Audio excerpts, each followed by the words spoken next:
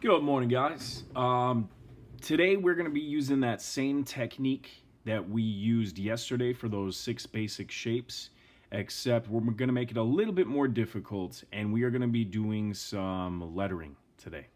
All right, so we're just going to do 2 letters today. One we're going to do together, and then you guys could decide what that second letter is going to be and practice on your own a little bit.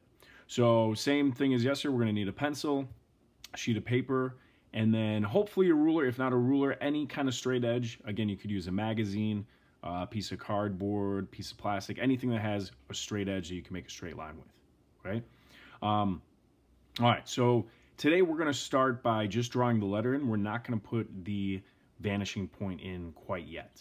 So I'm going to be working in the upper left-hand corner, and instead of a square, we're going to make more of a rectangular shape in the corner. Right? We're going to make this a little bit larger than the shapes we were working with yesterday, because again, we're only going to be doing 2 letters. So I want the style of my letter to be a bit taller than it is wide. So I'm going to make more of a rectangular shape that's taller than it is wide. Looks pretty good.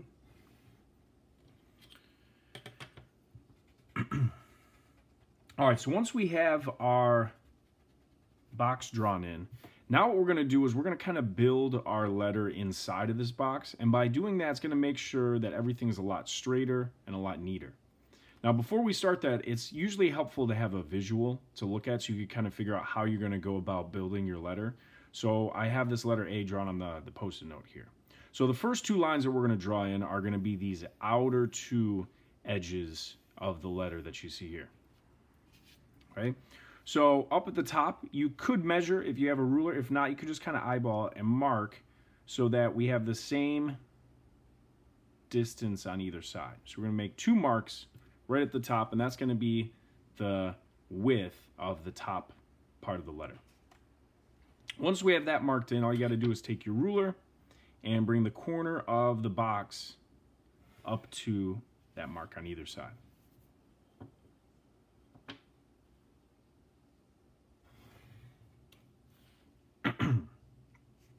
Once we have those 2 outer edges, now we're going to do 2 lines that are going to be the thickness of the sides of the letter. So 2 lines right here. So decide kind of what you want that to look like. Yours might look a little bit different than mine, that's okay.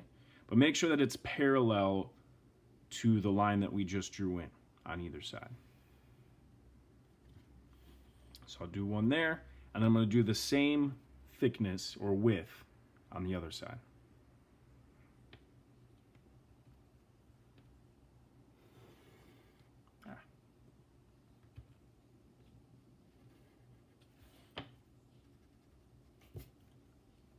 Okay. Then we just have 3 lines to go across. 1, 2, 3.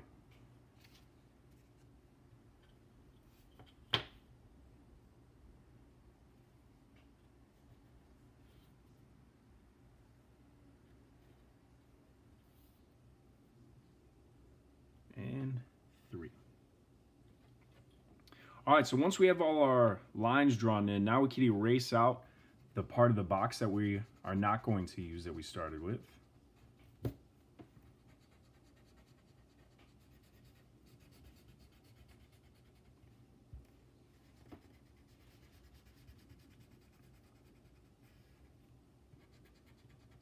And we could also erase extra parts of the inside that we are not going to use, so we have a solid letter.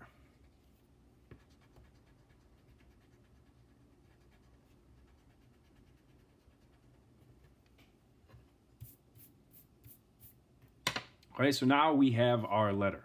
So now obviously we got to put that into perspective. So you can kind of figure out where you're going to plan on putting your other letter that you guys are also going to draw in. So I'm going to probably put mine somewhere in this area. So I'm going to put my vanishing point right down here. So mine is below and to the right. If you put yours in a different area, this is all going to look a little bit different, but as long as you know what you're doing, that'll work just fine. All right, so very similar to yesterday with the basic shapes. Now all we have to do is take the corners of our letter and bring that to our vanishing point. Same thing as yesterday. If the corner that we're going to be bringing to the vanishing point cuts across the front of our letter, we're going to leave that one off. Okay? So a lot of these should be pretty obvious which ones we're going to be bringing.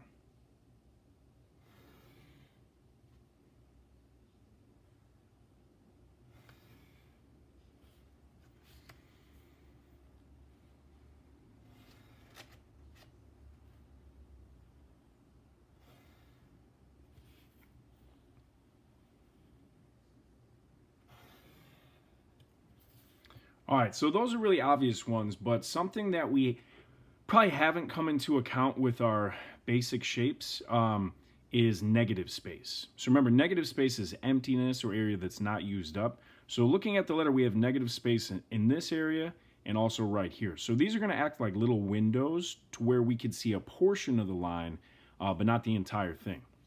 So if we look in this interior corner here, we're going to be able to see part of the line, but then as soon as it runs into the letter itself, we're going to stop the line and we're not going to continue it any further. And again, make sure that we're using the vanishing point. It's got to be going towards the vanishing point. So once it hits the letter itself, we're going to stop that line. We're going to do the same thing in the top corner right up here.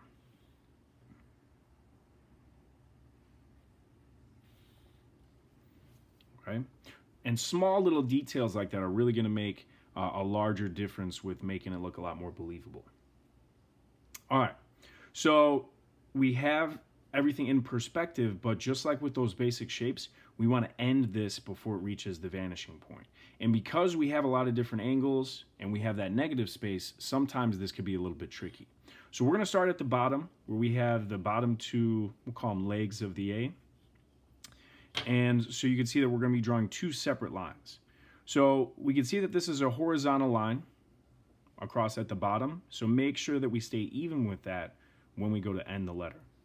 So I can see that my ruler is parallel to the bottom, and I'm going to draw two separate lines, one here and one here. Those are the same two sections that those lines are in up here. Right? For the side of the letter, we need to create a line that's parallel to this edge. And one thing you could do that sometimes makes it easier is if you put your ruler up against that edge and then just kind of slowly bring it over, making sure you're staying parallel with it, and then just slide it over to the point that you need it, it could sometimes help you out. But again, we want our ruler parallel to this edge when we draw in the side of our letter. And then we've got one more line to put in, which would be right down here. So now we need to make sure that we're parallel to this edge right here.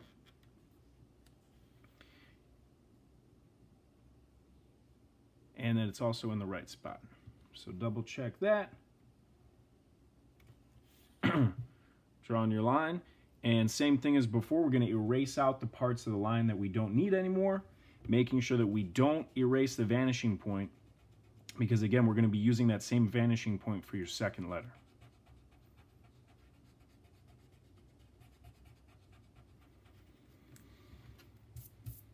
And we have our first letter in 1 point perspective. Okay, so again, whatever other letter you want to include on the right, totally up to you. When you're finished, take a photograph and post that into the assignment on Google Classroom, please. All right, have fun, guys.